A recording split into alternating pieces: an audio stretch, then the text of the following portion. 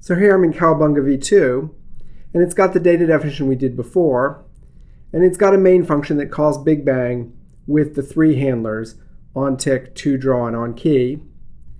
And I've given those functions the names nextCow, renderCow, and handleKey.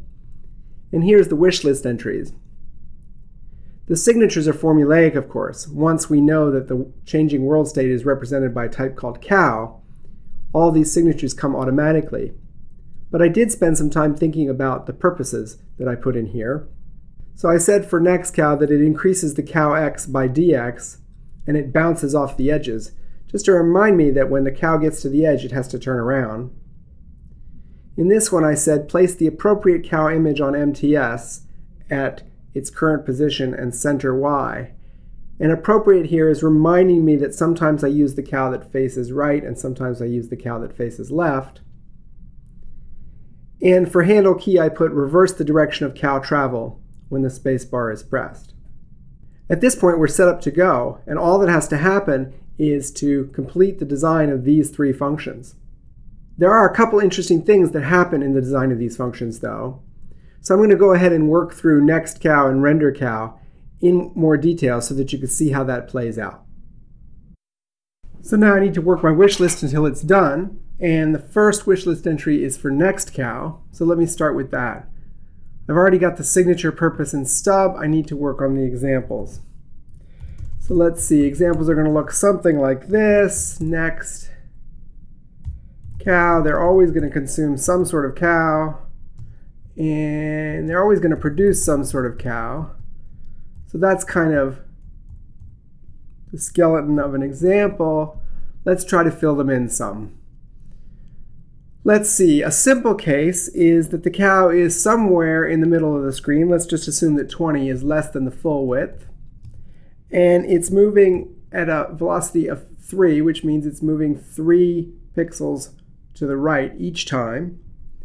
And that means that on the next tick, that cow should be at 20 plus 3 and still moving at the same velocity.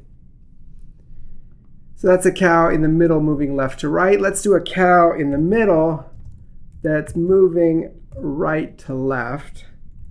Let's see, that cow would just be at minus 20 and 3 and still moving right to left. So that's those two cases. These are middle cases. I said in the analysis that we'd let the cow go all the way up to the edge of the box, but without changing direction. So let's do that case next. Let me make some more copies of this before I edit it. So let's see, we might have a cow moving from left to right that's just about to get all the way to the edge of the box. So that might be a cow, for example, that's at width minus 3 and moving 3 pixels to the right per tick. So that cow, after this tick, will be all the way to width and still think it's moving towards the right. It hasn't bounced yet because we said we were going to let it get all the way to the edge. It'll bounce the next time.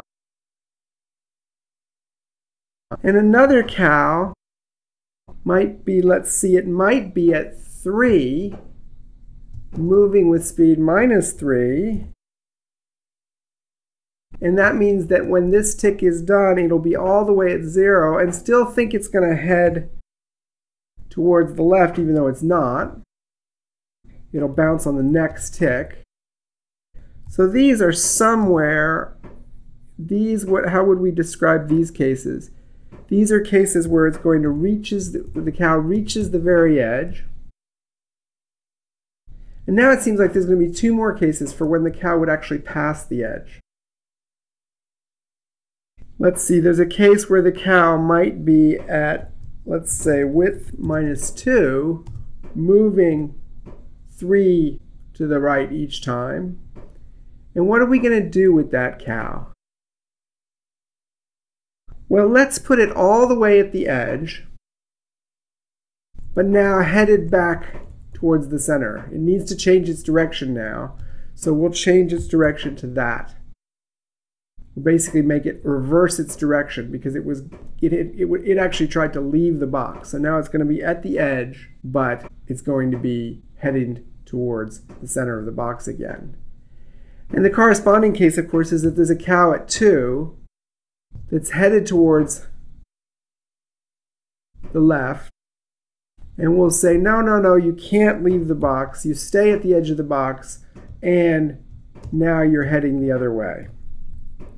So these are cows that, these two cows, these cases try to pass the edge. Let's see, are all of those well formed? They are all well formed. Now you can see those cases are a little bit complicated. That's a feature of this design method, which is that I'm working out all these complex boundary cases before I actually get to coding the general purpose function. I've got some concrete examples to help me understand the function, and I've got tests for when I get the function going. So now let's see, let's go get the template. There's the template for a cow. And I've got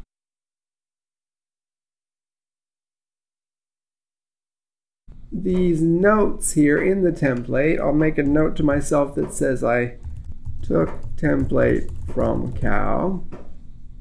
I'll rename this function to next cow. And I've got a note for myself that says that the template has the 2 fields, and it also tells me the types of the fields to remind me what's going on there. Now let's think about the examples for a second. What do the examples tell us in terms of how many cases of cow behavior there are? In all 4 of these cases, the cow really keeps doing whatever it was doing. Here it goes from 20 to 23 and its direction doesn't change. Here it goes from 20 to 17 and its direction doesn't change. Here it goes from width minus 3 to width, its direction doesn't change. Here it goes from 3 to 0, but its direction doesn't change. These 4 are all really the same case. They're just the keep doing what you're doing case. But these 2 are different. This is the case where the cow tries to leave the right-hand edge of the box, and this is the case where the cow tries to leave the left-hand edge of the box. So my next step in building the template for this function is I'm going to give myself a 3-case cond. I'm going to say cond, and then in each case, now that I know what these types are, I'll just delete this note. And then in each case, I'll give myself 2 copies of the template to work with, the question version and the answer version. And I'll have 3 of these. So now let me see, how do I think about these cases?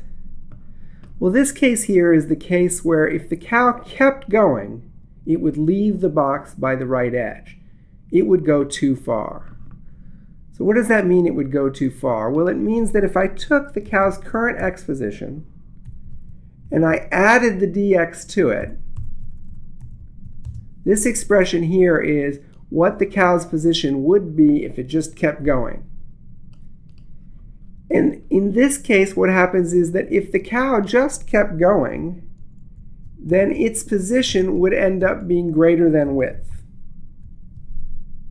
The cow would leave the right edge of the box. And of course, we don't want the cow to do that. We want the cow to be a nice docile creature that stays inside the box. And so instead of letting it leave the box, we're going to say, no, no, no, no, no. You're going to be a new cow that is going to be right at the edge of the box, and your new velocity will basically be the opposite of your current velocity. And in Racket, if you call the minus primitive with a single argument, it just changes the sign of the number. So if you call minus with 3, it gives you minus 3. If you call minus with minus 6, it gives you 6. So this changes the direction of the cow, and this puts it right at the edge of the box.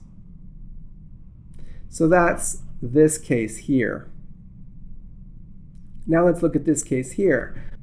Well, this is a case where if you let the cow just keep going, so this is the cow just keeps going, then it would end up outside the left edge of the box. Its position would end up less than 0, And of course, we don't want the cow to do that. We want it to stay in the box. So we're going to say, no, instead, we're going to have a cow that's at the very left edge of the box. And once again, we're just going to flip its direction around.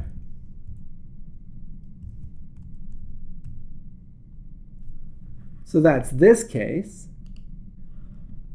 And now all these other cases are just the cow keeps doing whatever it was doing, so we don't need a question here. We'll just put an else. And we'll say, well, the new cow is a cow that keeps doing whatever it was doing. That's plus cow of x and cow of dx. This is this same expression we used here and here to see where will the cow end up if we just let it keep going. Well, this cow is going to just keep going, and its new dx is just going to be the same as its old dx because it's just going to keep going. So let's try all our tests now. Whoops, this make is wrong. This is supposed to be make cow. All 6 tests pass. Now look, this in some sense is the most complicated function we've designed so far. Now it's complicated entirely due to domain knowledge. It's complicated because the geometry of an object moving back and forth across a box and handling the edge conditions right is a bit complicated. But notice something important. If you break it down into all of these 6 examples, and then you realize that those 6 examples are really just 3 cases, then it isn't complicated. The design method really worked for us here. It told us to do the examples first, which broke the problem down, and helped us then take the template and put structure onto it.